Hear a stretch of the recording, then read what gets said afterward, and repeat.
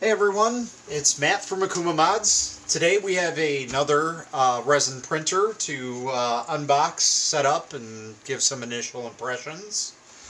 This one is called the Sparkmaker. Now Sparkmaker did reach out to me and asked me if I can do a little review on it, and that's what we're going to kind of do a little bit. But more or less it's just going to be unboxing, setting up, doing our first print.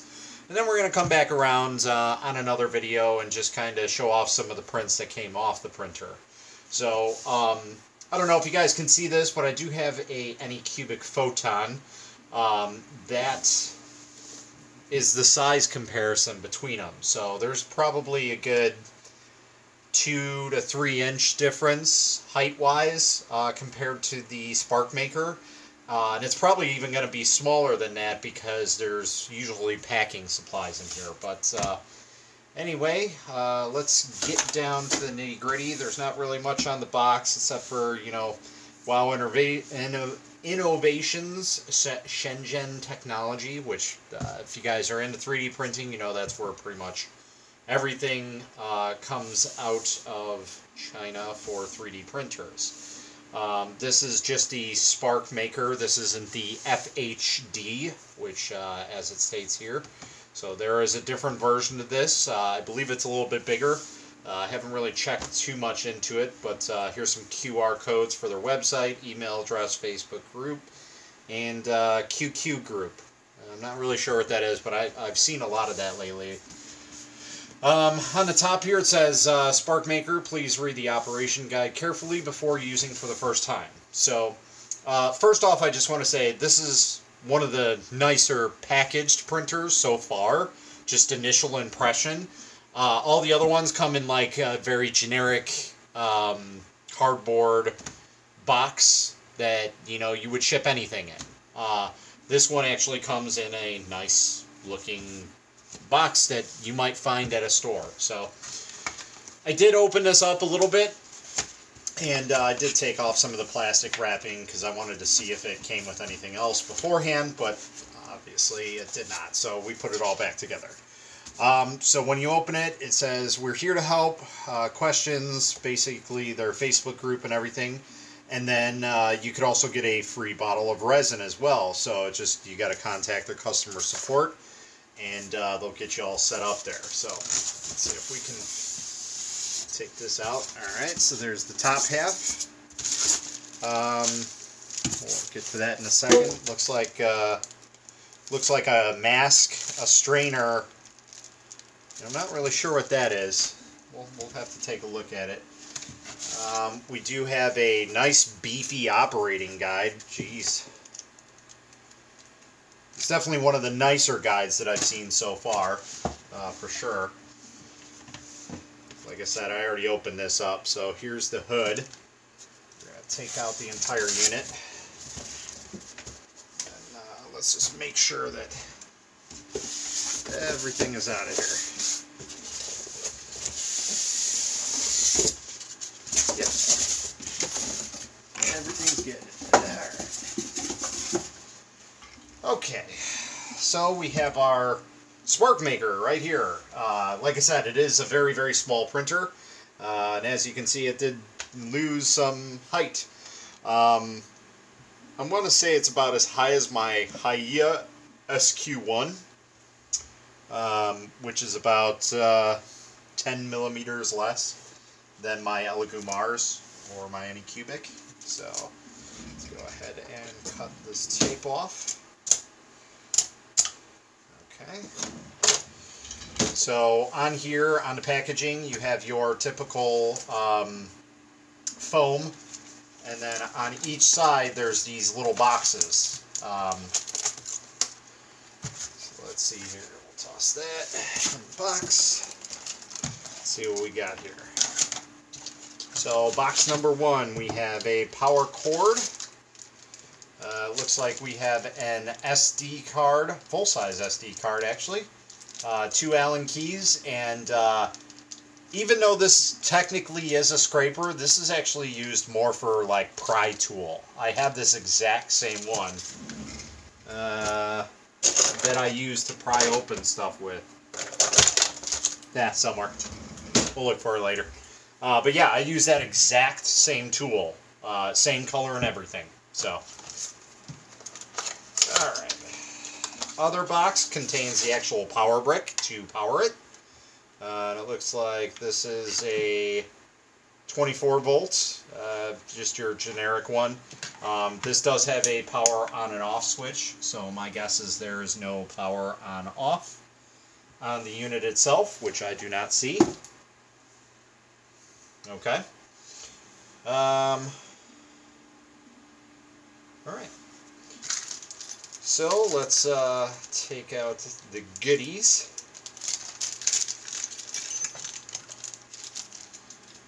Alright, there's that. Now, Sparkmaker did contact me, and they just wanted to let me know ahead of time that I do not need to level the build plate. So we're going to take their word for it and see if that's the case. Now, I have seen these things in the past, and it looked like this vat was 3D printed almost. It looked really, really low quality, but rightfully so because it was supposed to be a budget printer. This one, I can confirm, has a metallic vat on it. So if there was plastic vats, they have done away with them. So, alright, let's open up our other baggie here. Alright. Looks like gloves. Oh, you know what? That might be a mask then. Yeah. Yep, so this is just a mask. The resin 3D printing factories tend to come with these masks. Really, they don't do much. This one it looks nicer, but I guarantee it doesn't do anything different. In terms of, you know, protecting you against gases. It's basically a doctor's mask, and it's made to keep airborne particles from you talking out of the air. That's about it. It's not there to protect you from VOCs, volatile gases, so we're just gonna toss that out. Now, you guys might be asking, oh, well, you got the Anycubic running here. Well, right behind my phone is a pretty hefty carbon filtration system, and that takes care of any problems that I have. These are really, really lower grade filters, I can tell already. These are like super, super cheap. They're almost like falling apart at the end here. So not the greatest of filters, but we're still going to keep them and add them to the, 1,000 other that I have. Gloves, we'll keep those. Scraper, we'll put that off to the side for the time being. We'll open up our SD card. This is a 4 gigabyte, which I haven't seen in a long time. Usually printers nowadays come with 8 gigs. So we'll probably end up upgrading that at a later date, especially since this is called a root card, R-O-O-T, I'm guessing. So that's probably not going to last very long. It's obviously a budget card. So let's go ahead and unplug our longer orange, which is just beside us. And we'll use the power from that to power this bad boy. Get that out of the way.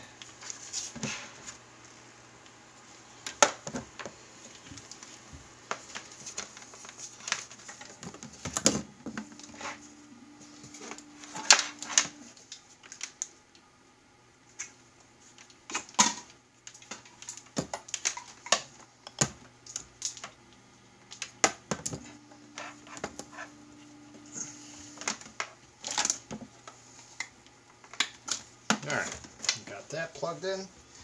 Okay, so it did say read the operations guide, so let's go ahead and get into that. Hopefully we don't need to go too far into it. Do not eat resin used for printing and printed models. I would hope not. Keep out of reach of children and pets, yes. shake resin before. Now, this does not come with a bottle of resin, unfortunately. I know some earlier units used to come with it, but at least this model does not. So I don't know if that's a recent change or whatnot. I know back in the day when they first did a Kickstarter, they did include 2 full bottles of resin, so that was kind of nice that they included that. But again, this is a budget printer, so yeah, so the size is 125 millimeters, it looks like. So this just basically goes over everything, so don't really need to read much onto here. So check before printing, keep the power connection cable, knob rotates smoothly and presses smoothly. Z-axis movement is smooth. Okay.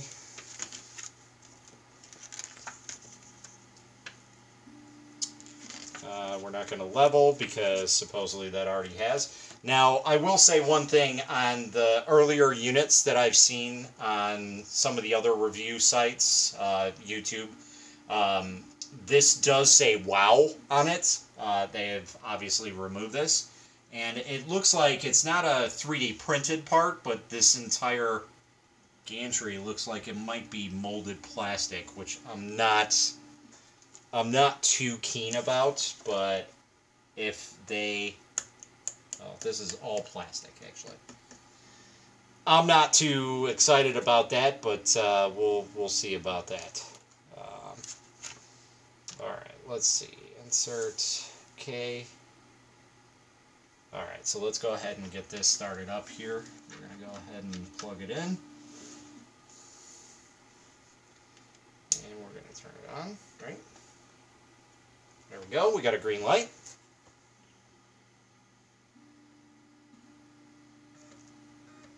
Okay, so pretty simple operation. Left is up. This is a pretty loud printer.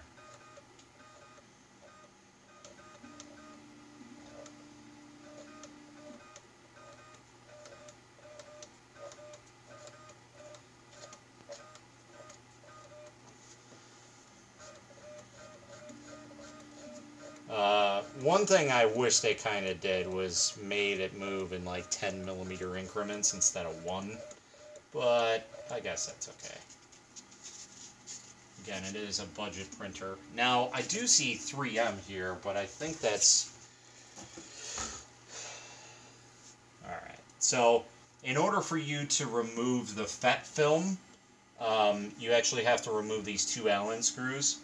And I bet you that the vats that come with other printers are probably too large for this. I don't have an extra one, but I mean, you could probably fit one on there, but I would guess that it would touch the back end, so probably won't work. But at least this part is metal.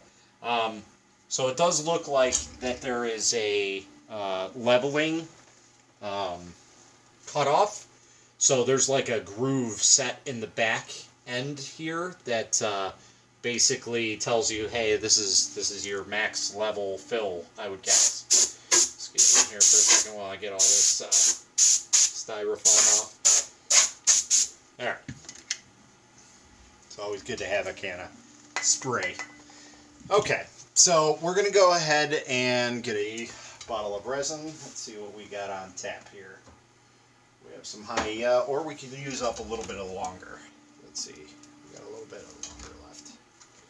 So let's go ahead and just pour the rest of this out. There's about 50 millimeters left on this, in this bottle.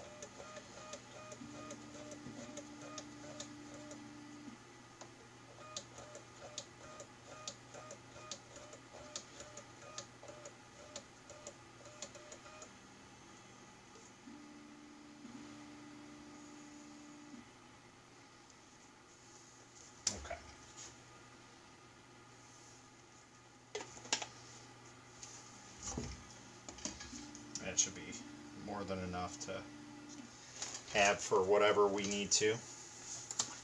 Alright, so it does say that to insert the SD card into a computer, which I do have my laptop on hand here. So let's go ahead and start this up.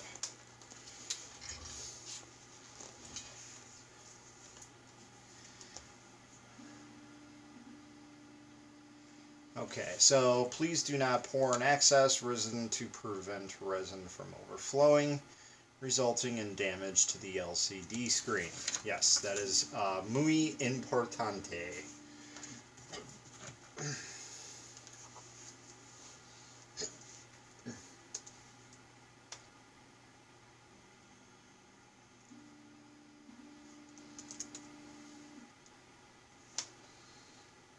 Okay, so let's go ahead and check out what's on here. Most likely, I would think a guide for one.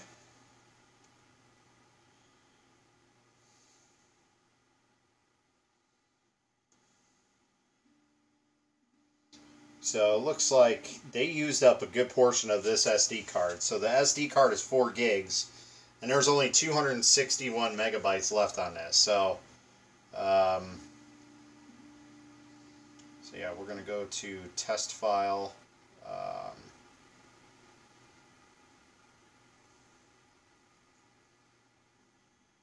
Okay. End of printing.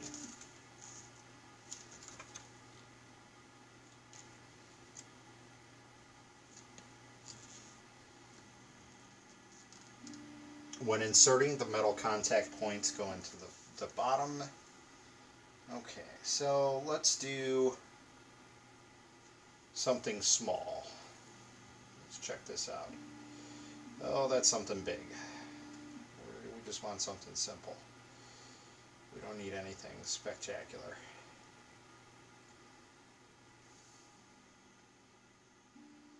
Let's see if there's a simple file on here. These are all pretty insane files. They all have supports on them. If you guys can't see, my apologies, but yeah, basically ring with supports, soldier. This might be the zombie hunter that's on the longer. Let's see what this looks like. It seems like it's a pretty big print. Okay, so your typical army soldier. That's cool. Tricerafish. It's a triceratops with a fish body. What in the world? Who thought of that?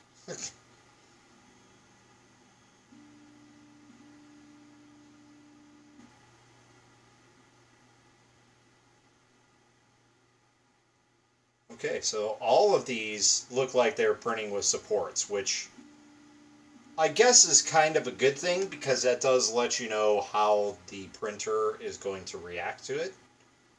But that's a little discerning. The Da Vinci. So, you know, let's go with something kind of cool but simple. And that is like the, what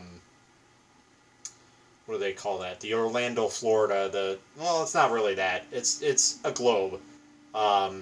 So, I mean, we'll print that one out. The supports look pretty good. So let's go ahead and go back really quick.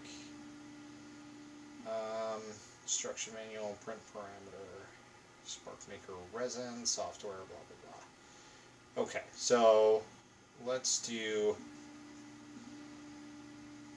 looks like there might be a file loaded on here already. So from gathering on this, obviously you can only have one. Oh, so it looks like they already loaded that one up. Good. I guess great minds think alike. So if we're going to use this, my guess is you can only have one file on here at a time, because there's no LCD interface. It's just the SD card and this knob. That's it. So we're going to do this face up. When inserting, the metal contacts point of the SD card is facing up. Okay. Alright, so we went ahead and did that. Open the bottle of resin. Do not place, okay. Press the knob, the indicator light will turn red and flashing, and the printer will start printing.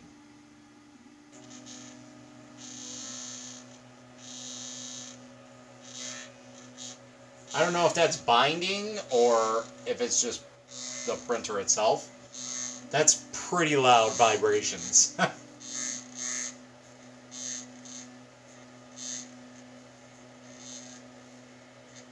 Most likely because it's a 3D printed, well, not 3D printed, it's a molded plastic 3D printer for the most part. It's not metal. Like, this has a metal Z-axis, this has a metal Z-axis, that one has a metal Z-axis. The G-Tech I have, the Anycubic Photon S, they all have metal Z risers, I guess you could call it. So this does have a linear rail on it, so it should be pretty good, but we'll see. My guess is with this only being 50 milliliters, we're probably going to end up having a failure on it. But let's see if I can pull some more resin out of here. Still pretty loud, I must say.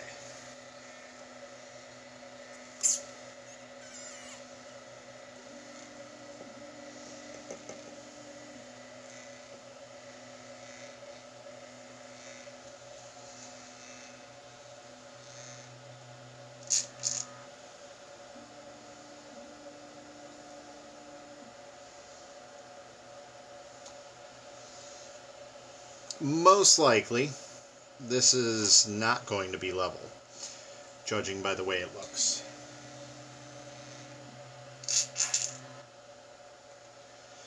And the reason I say that is because, well, you can tell the print base is higher on the right side here than it is the left. So, my guess is it's going to either not print at all or just fail at some point. I mean, obviously not printing at all is going to be a failure, but, you know, we're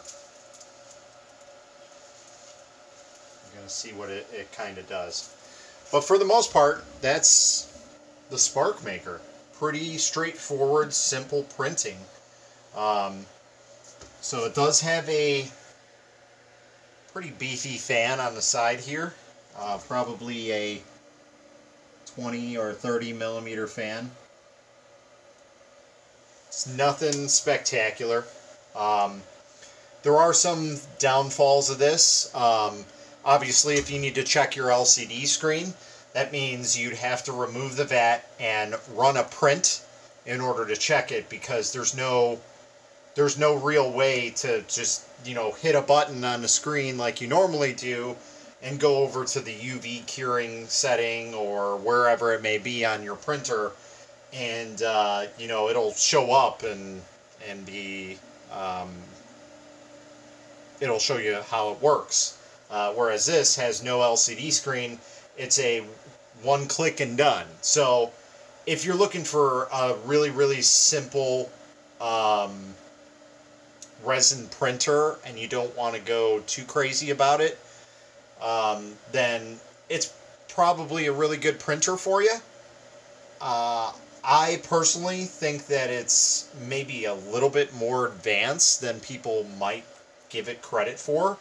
And the only reason for that is because it doesn't have an LCD screen. You have to do everything on your PC, and if you don't know anything about slicing software or how to orientate models or whatever it may be in terms of slicing the model and getting it onto the actual SD card, that's a whole other thing that you have to learn. Now, granted, you do have to learn that with any of these printers, but with these printers that have LCD screens, you kind of get more bang for your buck. So currently, this printer, I believe it was $229 on Amazon, and they had I think it was a $50 off coupon at that point in time when I purchased it. And that's a pretty good price range. If this printer is under $200, I don't see any reason why that shouldn't be the best bang for your buck. The only other printer that I saw in its price range would be the longer 10, and that does offer some extra things like an LCD screen, and a bigger base and everything. But for the most part, it's pretty much the same printer. You're probably going to get the same quality prints. So if you're someone who likes the touch screens and everything, then by all means, that might be a little bit better of a deal for you. But if you're just wanting to get into it, doing something simple and not have to, mess around with the screens or anything like that, then by all means, this is probably a really, really good buy, because it is a very, very small, compact printer. It's literally half the size of this. So I don't have my measuring stick here, but I can almost guarantee you that's a good 10 millimeter difference easily. And in terms of like width, like this is great. Like I can replace this printer with this, and it won't take up much of my space. So that's definitely a good thing to have, is that it is a good space saver. So if you are stuck with, needing space on something, by all means, go ahead and get the Sparkmaker. It is a really, really compact unit, and from what I've seen, it's a pretty good printer all around. Maybe just slightly better than the longer in terms of print quality, but I guarantee it's going to be very minute if you're doing really, really detailed things, because the price range basically tells you, hey, this is a budget printer. This is what you're going to start with. You're going to get good prints. Like, you're going to get a print something like this, but obviously if you did it on, the one print on this and the same print on this, same resin, same settings, or what have you, I guarantee that this one will come up more detailed, less under or over extruded, or cured, however you want to say it, than this model will be, because you are getting a budget printer, and that's pretty much what you need to know right off the bat. Like, don't expect anything amazing. So in terms of 3D printing when it comes to FDM and resin, you're probably going to get a better result on this, obviously, because with FDM printing, you're going to need to change out some nozzles and tinker with the software a little bit on the slicer side to get the settings that will get it close to a print like this. But that takes a lot of time and a lot of know-how, and you really got to play around with it. Whereas this is pretty much a click and print, and by however long it's going to take you, that's what it's going to do. It's going to come out with a print. And I've noticed a lot with resin printers that the failure rate is kind of higher, but in terms of what it fails with, if it's a flat part, so like this, take for example, this was printed on a build plate, so everything that you print is going to be opposite to FDM. FDM is right up front. It's going to be printing like this, okay? Whereas SLA, DLP, you're going to be printing off of the build plate, so it's going to be doing it, I guess, kind of mirrored to it in a way. So you're definitely going to notice that's a big difference between them. But the quality that these printers produce is just, it's amazing. But for the price that it's at right now, it's an okay printer. I will say that. The packaging was really nice. Really, really compact design, which I really, really enjoy. I will probably keep this on my desk because of that. Whereas like right behind me here, I have most of my printers that are going to be set up on a giant rack. And basically it's going to be like go from print to the wash stations and then to the cure station. So basically they're going to have their own process because they are bigger printers. I can probably keep the printers up here, but again, I mean, look at it, it takes up a lot of room. Like that's a huge difference between these two printers. And I think as of right now, the Anycubic Photon, the original one, is about $270. Last I checked. It's probably less now because of the ever-growing popularity of the Photon S, which we will do reviews on this one and the Photon S once I get a chance, and I wanted to get all these unboxing done, but I don't want to stray away from what this video is supposed to be. So basically this is what it is. We've unboxed it. It comes with a lot of nice packaging and a lot of nice operating guide. Pretty straightforward SD card. Comes with a print ready to go. And it's a globe in a way. Downfalls, I would say, right out of the box, it's very loud. But when it's printing, it's not moving too much, so it's not too loud. But the vibration, I'm worried, is going to transfer into the print. But since it's not FDM, that might not happen because it only moves up, and that's when you hear the vibration, and then when it moves down, you hear the vibration, and it's not when it's curing it. So that's a good possibility that it might not. We'll have to take a look at the print when it's done. And again, that'll be in another video when we actually show off everything and make sure that, you know, it's working the way that it's supposed to. But all in all, is it a good printer for the buy? I would definitely say so. If you're looking to get into resin printing on a super budget, this is a pretty good start right here. So if you bought this printer plus a bottle of resin, you know, depending on which one you get, they can range anywhere from $20 to $40. Let's say you go with a budget one, that's $20. There's absolutely nothing wrong with going with a budget resin. They all work pretty much the same. You just got to find those sweet spots. So with a $20 bottle of resin and a $230 printer, you're at $250. That's right below the Elegoo Mars price. But again, you're not getting any resin with the Elegoo Mars. So the only other printer in its class range for price would be the longer 10.